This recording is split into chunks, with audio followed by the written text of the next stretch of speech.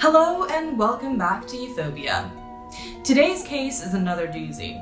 What we find out about one case leads to many others in a connected web of murders and assaults across the South.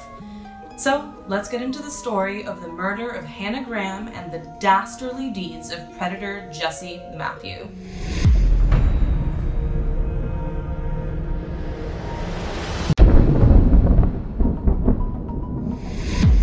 Hannah Graham was an 18-year-old British-American student.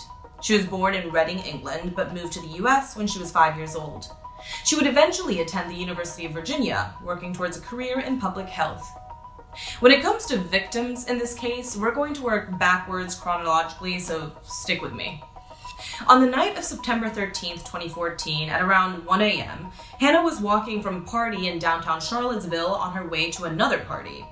CCTV footage shows her wearing a gold top with cute pants and walking through their downtown mall, which is basically an extended outdoor shopping area with restaurants, bars, and things.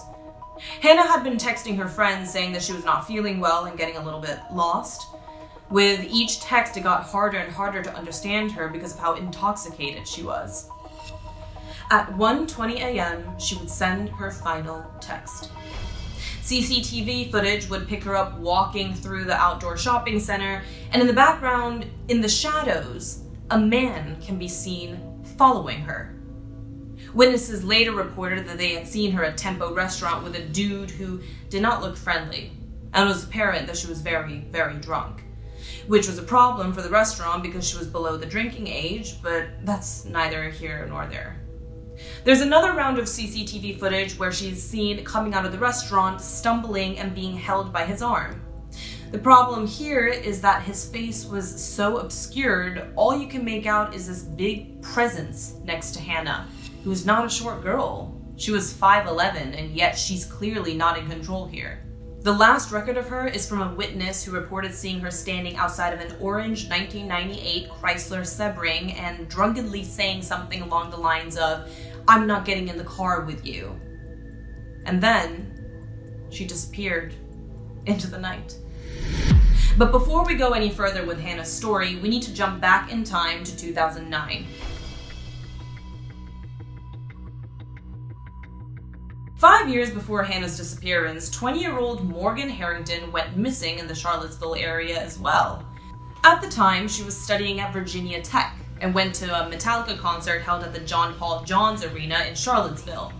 She was meeting up with some friends who were from the area, and before Metallica even went on, at around 8:30 p.m., she left her friends to go use the bathroom. A bit of time would go by and she didn't return, so her friends started to get concerned. At 8:48, her friends called her, and that's when Morgan said something strange. Now, I don't know how, it's never been explained, but Morgan somehow ended up outside of the arena and was being denied re-entry into the venue, which absolutely sucks. I've been there. But Morgan told her friends not to worry about her and to enjoy the concert. She was going to find a way back home.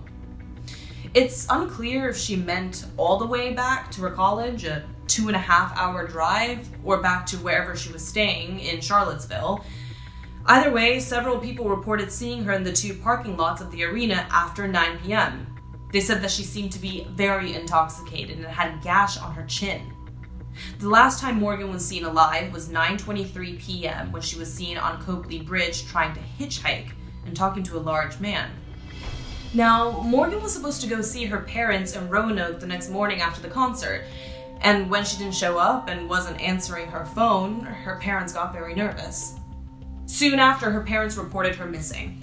Morgan's purse and cell phone were found, but I've read varying sources as to where it was found. Some say it was found in the parking lot of the arena, and others said it was found on one of the University of Virginia's athletic fields. One is a very likely option, and the other is slightly more troubling and logically harder, so I'll let you decide what happened. Anyway, her disappearance soon gained traction in the press, and volunteers came out to look for her all around Charlottesville. Less than a month later, on November 11th, police received word that a bloody t-shirt was found outside of an apartment building. When they checked it, not only was it a Pantera shirt, a famous metal band like Metallica, but it was also tested and was confirmed to be Morgan's blood. It would be 2 months later before Morgan's remains were discovered by a farmer in a remote area 10 miles away from the John Paul Jones Arena. The exact details of Morgan's body was never released because it was extremely violent. There's something that you know about the condition of her body that is quite disturbing, but maybe a very significant clue. Can you tell us about that? Yes, and I can't go into too much detail, but it is very apparent from seeing Morgan's remains. You know, she was killed in a fashion that was brutal enough to fracture her bones. The decomposition process had advanced so much by the time she was found that there was no soft tissue left, making it impossible to see the extent of her bruising. But many of her bones were broken and in some cases shattered, so you could see the violence immediately. Now, remember Morgan's story because I promise it's going to come back into play. But we need to jump back into time once again to 2005. 4 years before Morgan's death in Fairfax, Virginia, a woman who has chosen to remain anonymous was attacked while walking home from the grocery store. She describes a horrific story of being dragged into some nearby bushes and being aggressively violated by a large man. She walked faster, then heard footsteps running behind her. Suddenly, she said he lifted her up and started carrying her. He dropped her, picked her up again, and then dragged her by her feet. She said he took her to a grassy area near some woods and threw her to the ground, sat on top of her legs and began choking her and slamming her head against the ground. She started to scream, and he said to her, "I will kill you if you do that again." At some point, she passed out from the terror, but woke up to a pair of headlights flashing in her face, and the man had run away in the confusion. After the initial shock had worn off, the woman had a rape kit done, but unfortunately, the DNA of her attacker was not in the database. But all was not lost. Because his DNA was then processed into the system, when Morgan's Pantera shirt was found, they not only found Morgan's DNA, but also that of her killer. And wouldn't you know it, but it was a match to the man who had attacked the woman in 2005. And this man was named Jesse Matthew Jr. 5 weeks after Hannah disappeared, on October 18th, a call was made to the local police, reporting that human remains were found on an abandoned property in Albemarle County. Not long after, they were confirmed to be the remains of Hannah Graham. Hannah Graham from Fairfax County, Virginia, discovered October 18th. Her remains have positively been identified by the medical examiner's office, and we will keep you updated. The cause of death was thought to be suffocation or some sort of strangulation. But once again, the body was in a bad state of decomposition that it was hard to properly identify. The location of her remains was less than 6 miles away from where Morgan was found. After police reviewed the security footage of Hannah with a strange man, they identified Jesse Matthew as the man in the video. They tried to reach him for an interview, but he did not answer and soon went off the map. People in his life said that Jesse was acting very strange in the days following Hannah's disappearance. A co-worker said that he showed up late on the morning of September 13th and was incredibly cagey. He even had a swollen jaw and complained of tooth pain. His apartment was searched and investigators found a cell phone with a SIM card removed that had not been used since September 13th, as well as a pair of shorts belonging to Hannah and her DNA on the inside of his passenger side door. But still, there was no sign of Jesse. He had fled the scene shortly after being tied to the case. On September 24th, he was spotted in Galveston on Gilcrest Beach, where he was camping out. A woman who saw him called the police because she thought he looked like the wanted picture that had been circulating in the area. Whether she was just being a Karen is up for interpretation, but who knows. He was found and officially was going to stand trial for the crimes he had committed over the years.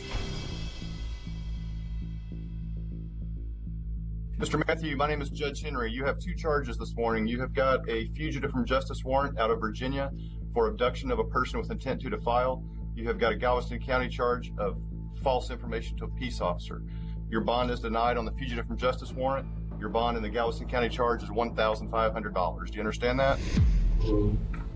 Thus began the process over the course of 2 years of sentencing Jesse for his crimes.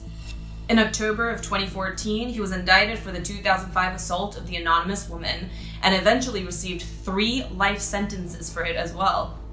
On March 2nd of 2016, he pled guilty to 2 counts of first-degree murder and 2 counts of abduction with intent to defile for the deaths of Morgan and Hannah, respectively.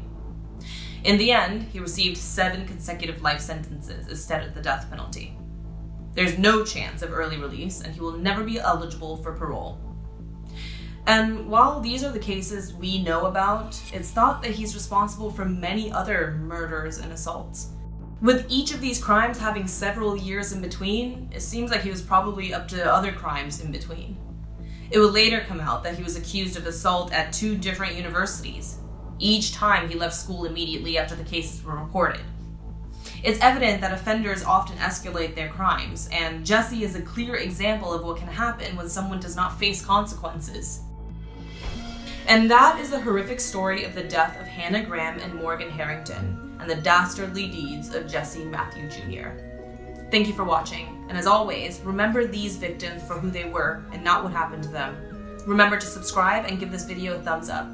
Have a good night.